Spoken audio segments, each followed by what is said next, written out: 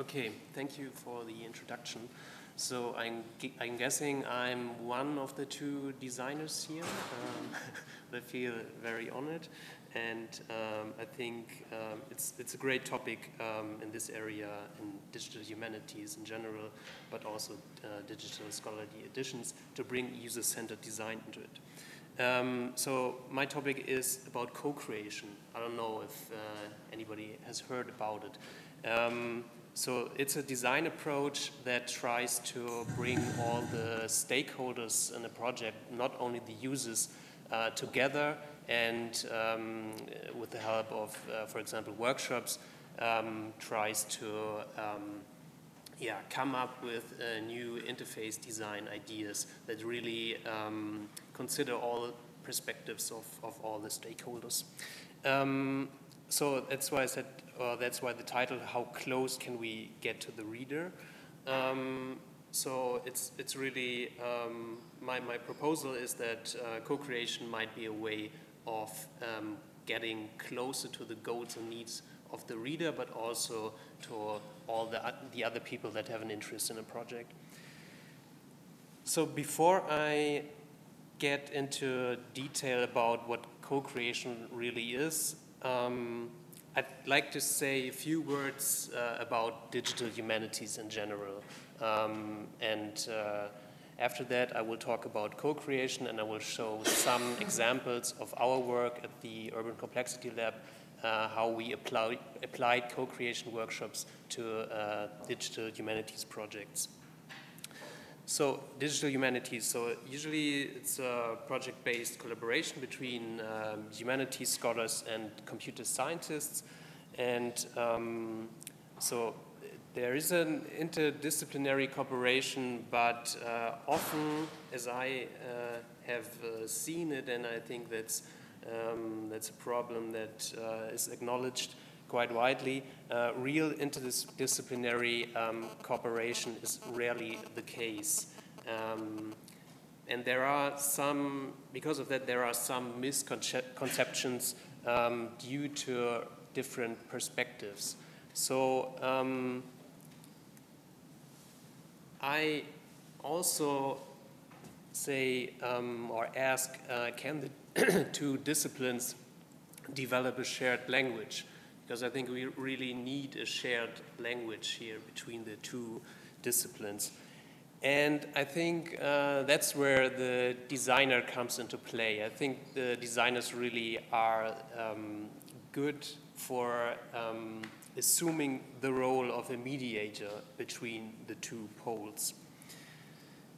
And so, as I said, I think the fact that we're talking about interface design, user-centered design is really great here. And that's really a good step forward. And well, it works. It has proven many times that it works quite well. So, what is it about? Identifying user needs and goals with the help of, for example, qualitative interviews and something like contextual inquiry, and a lot of other methods that could be applied in order to define requirements based on these insights gained. And these requirements then serve as a kind of guideline for the design process. And as we have heard many times on this conference, it's an iterative process. So usually you develop something, so you start with getting insights, then you develop something, build a prototype. It could be a paper prototype, as simple as that, or it could be a sophisticated software prototype. You test it with potential users, you learn something about how well the concept works, and maybe you you have to change something in the next iteration, and then you test again, and that you do that several times. But I think there are some shortcomings of user-centered design, and this is especially the case if we have cases where when we look at digital scholarly editions, I think this is quite at the beginning right now, and the new digital methods might help answering entirely new research questions that we don't really know about. So how can we identify these research questions that are truly valuable to the user? We can't really ask them. So we need a different way of getting together, really analyzing what the workflow is, what the needs are. And also, it's not always clear what might be the users, actually, what might be potential user groups for a particular edition or collection. And lastly, it is debatable if users, readers are the only ones whose needs and goals you want to consider, because if we think, for example, of museums, institutions, we might also want to consider the perspectives of custodians, all the people that are basically involved in building an edition or collection. So what is co-creation? So actually it's a design process that has been applied for quite some time in the business context, and as I said, it involves it is an involvement of all the stakeholders in the design and development of a process of a project, like, for example, managers, developers, designers, of course the users as well, but product owners, whatever, like all the people that have an interest in the project. And stakeholders are seen as the experts of their own experience. So they are the people who, of course, can best say or decide what would be the best tool for them for their own experience. Usually in this process, there is a phase where there is a collaborative creation of concepts with a multitude of different views and attitudes, so all the views of the different stakeholders. And common methods are co-creation workshops and, for example, cultural probes as well. I'm going to focus on co-creation workshops today and show some examples for this. And so this is not a given, or that doesn't have to be the structure for a co-creation workshop, but that's how we experimented with it and how it worked for us. So we have like a first session where there is inspirational input regarding the topic or connected to the topic. So we show related work, other projects that might give good inspiration for the process about to follow. Then there's usually an ideation session where all the participants write down ideas and brainstorm and put their ideas on little post-it notes, and then this is put on a wall and clustered so prevailing topics are can be identified.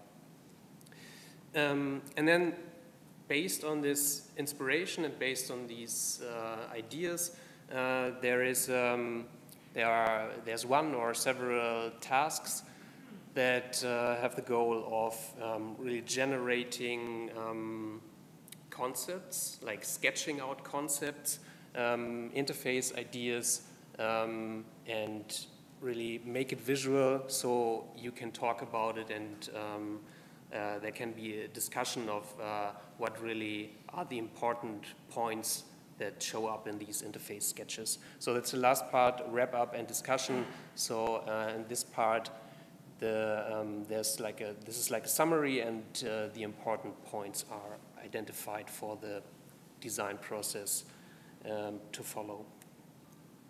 So this is usually what it looks like. There's a lot of scissors and pens and post-it notes and glue and like all the stuff you can use to create something, to be creative.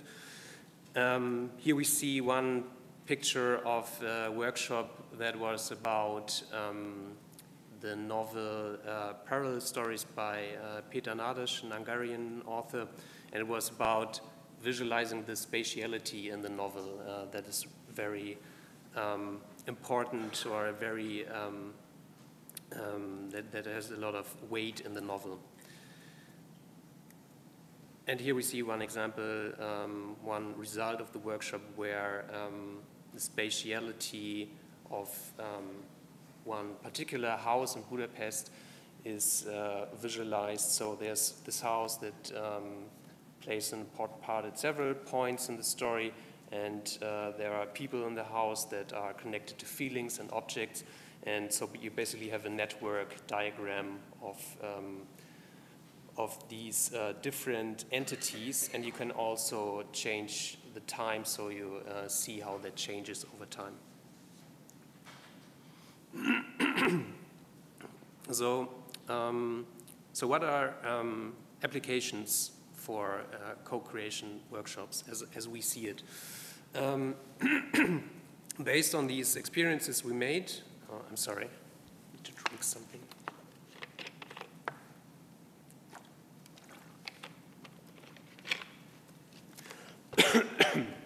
So based on these experiences we made, we identified 3 different applications that are possible, and I think possible in digital humanities projects, but also I think this can be applied to digital scholarly editions.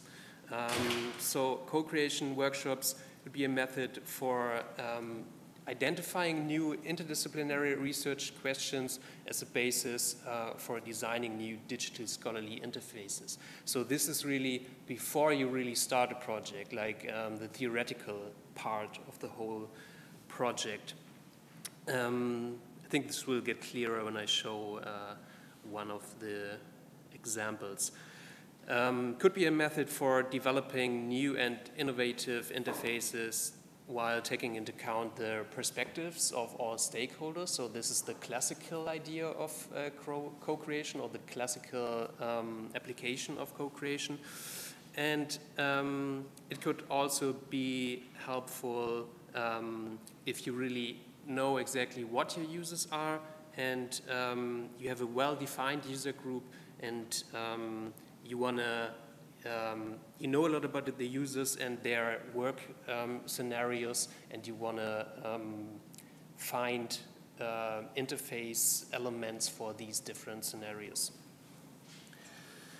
So the first example is, or was, part of a research proposal actually. So we, the Urban Complexity Lab, we had we were writing a research proposal in collaboration with literary scholars of the Humboldt University in Berlin, and it was about visualizing or creating a new interface, or an interface for the recently discovered legacy of Alexander von Humboldt, especially the notes he made regarding his Cosmos lectures in Berlin, and there have been transcripts of these Cosmos lectures for quite some time, but recently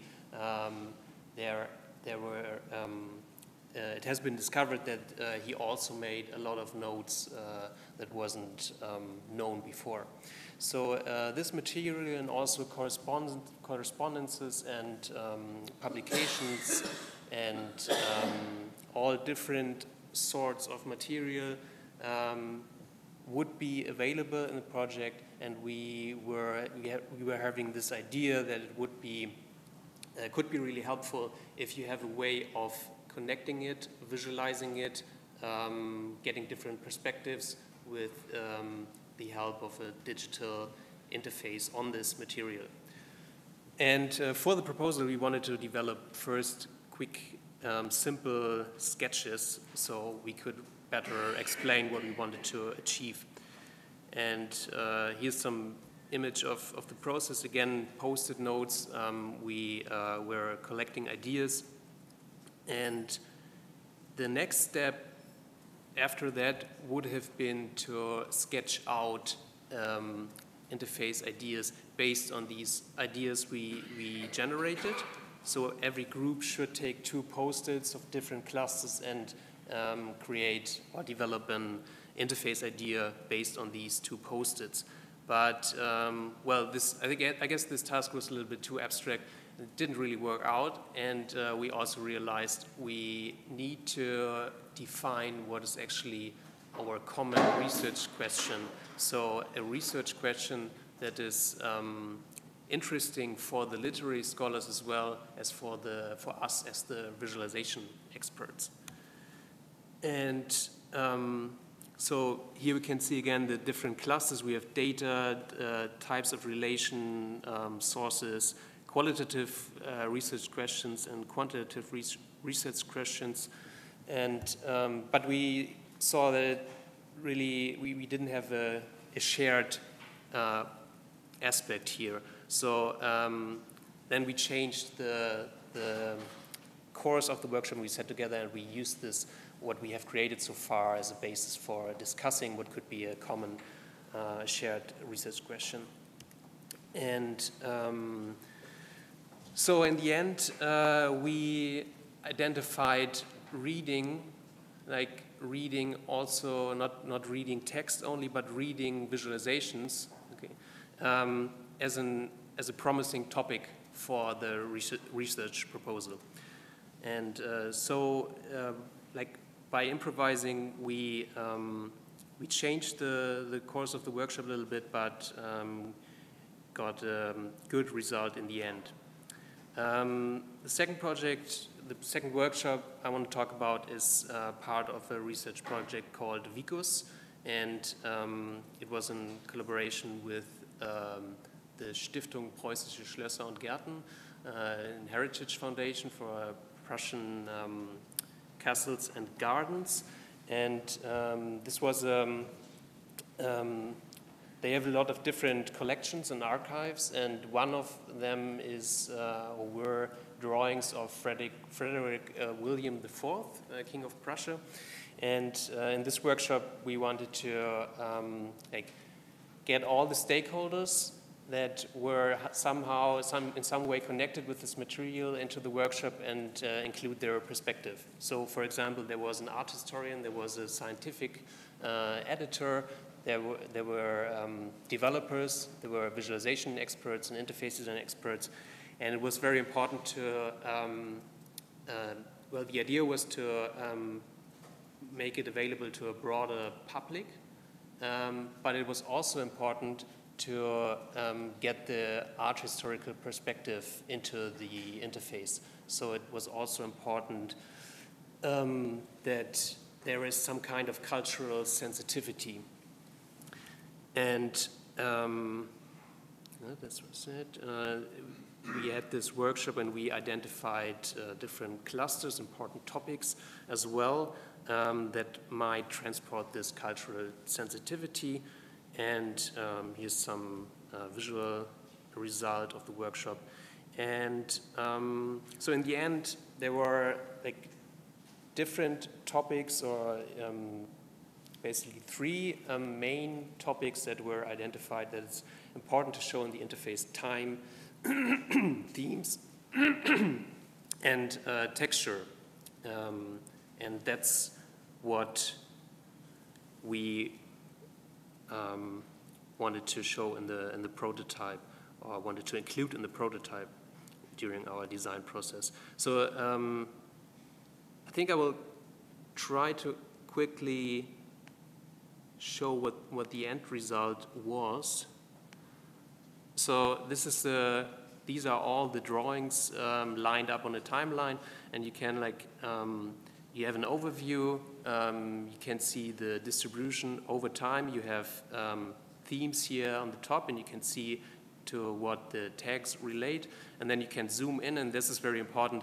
You can see the actual texture of the drawing, so you can really see the lines of the pen, and you always get the art historical context for the drawings.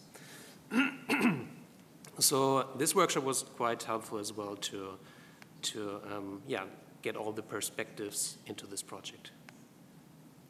Okay. And the last one is actually not a digital humanities project. It's more like a real interface, or like a typical interface design project. It's about developing visual interface design elements for databases.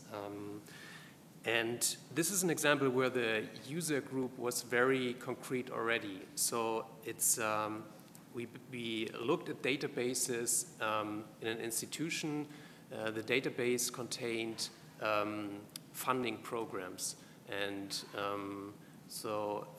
it's for a government institution, and we interviewed users of these database systems and created scenarios that were typical workflows, or that represented typical workflows with these databases. And then we printed these scenarios out. You can see them on the picture here, like 12 scenarios that we thought covered the whole range of usage contexts. And then these were like criticized by the users that were invited to the workshop and the other stakeholders. And then in the next phase, these scenarios were assigned to different groups, and the groups developed some sketches or some ideas for how an interface could look like that would answer or that would help in these scenarios. And here's one example, like a map interface that could help you to find funding programs related to certain regions. And so it's important to say, I'm almost finished. So it's important to say, 4 interface ideas were produced in the workshop. These ideas are not the base for the design process after that. They're rather like a discussion or a foundation for the discussion, and a tool to extract the most important things or the most important requirements for the design process. For example, here it was modularity, exploration, collaboration, assistance, and a couple more. But these were the most important ones. And so what can I summarize here? So I think what we saw as important here is to make it work, you really need to take away some of the skepticism, the inhibitions of participants first, because it's very, it seems very strange just to just keep on doing and not really reflecting a lot. It's important to produce things, and then you can discuss about it. So you have to really explain what you're about to do. Then you have to define a precise question you want to get an answer to in the workshop. Otherwise, you will just make it too difficult for the participants to focus. And yeah, of course, be ready to improvise if it doesn't work what you have thought of. And workshop is only one part of the whole process, so you need to embed it in the whole design process. And it's not the answer, of course, to every question you have regarding the interface. And it's important to provide inspirational input at the beginning for the participants. Thank you.